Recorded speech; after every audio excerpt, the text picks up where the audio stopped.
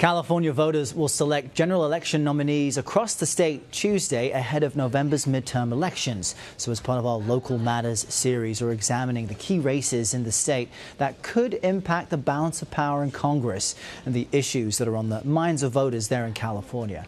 Seema Mehta is a political writer for the Los Angeles Times, and she joins us now from LA to talk about what we can expect. Seema, the race for governor is getting national attention. Let's start there. You have Lieutenant Governor Gavin Newsom seen as a favorite. Is this really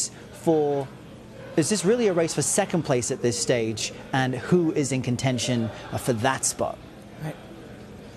Right, it has turned into a race for second place because Gavin Newsom, quite frankly, he's been running for more than 3 years. He has enormous lead in the fundraising and the polls, so everyone is pretty much, agreeing that he's going to come in number one. In terms of number two, California, as you know, has a sort of unique primary system where we don't do party nominations. Instead, the top two vote getters move on to the general election regardless of party. So it could be two Democrats or two Republicans. So the two people that are vying for that spot are Rancho Santa Fe businessman John Cox, who's a Republican, and Antonio Villaraigosa, who's the former mayor of Los Angeles and is a Democrat.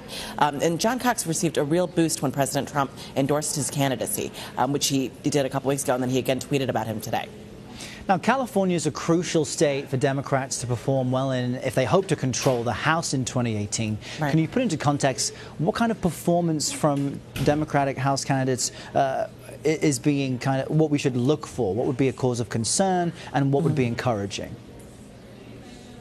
Well, I mean, there are 7 districts in California that have been represented by Republicans for a long time, but that voted for Hillary Clinton in the 2016 presidential election. And so these are the districts that Democrats nationally are really targeting, thinking they have a shot because of demographic changes in the state, as well as Trump's presidency. Because of that top 2 scenario that I mentioned earlier, we have in a couple of these districts, we have really, really big fields of candidates running with multiple Democrats. And this is creating the scenario that the Democratic vote might be so split that 2 Republicans end up moving on to the general election. I think Congressman Rohrabacher's district is a great example of that, because you have the congressman who's been in D.C. for decades, and then you have another Republican, Scott Baugh, who's pretty well known in Orange County, who's running against him, and then you have several Democrats, and what we found out today that some Republicans have been sort of secretly pumping money into some of these districts to boost both of the Republicans in hopes of shutting the Democrats out. And if Democrats can't flip a number of these seats, that presents a major obstacle in terms of their efforts to retake the House in November. Yeah, and it's fascinating to see that having too many good candidates on the Democratic side may end up hurting them because of this jungle primary structure. What issues, though, are driving people out to the polls? What do people have high interest in as far as the issues they're voting on right now?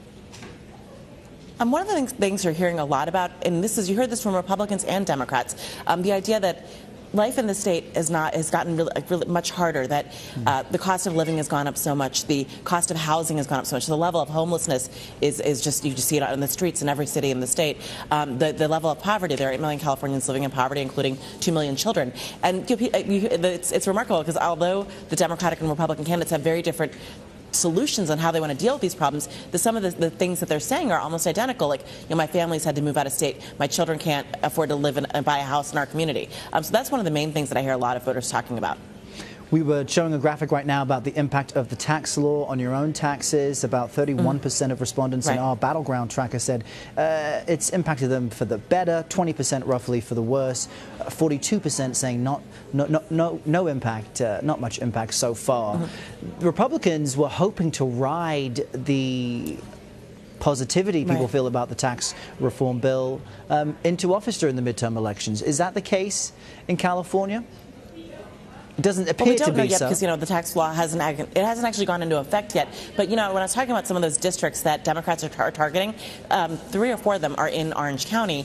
And Orange County has really high housing prices, and the state in general has really high state and local taxes. So some of the reforms that are part of that tax reform plan is going to hit places like that especially hard. And that was one of the things that, while this tax plan might be popular with Republicans across the country, there are certain states, high-tax states like California or New Jersey or New York, where it can have an adverse effect. And so it's Republicans there, I think, I've spoken with many Republicans there who are not happy about that plan. Yeah, although they're happy about other things that President Trump has done, such as judicial nominations, that kind of thing. Well, we'll be keeping a close eye on your state. Good luck in your long night ahead. Seema Mehta joining us from Los Angeles.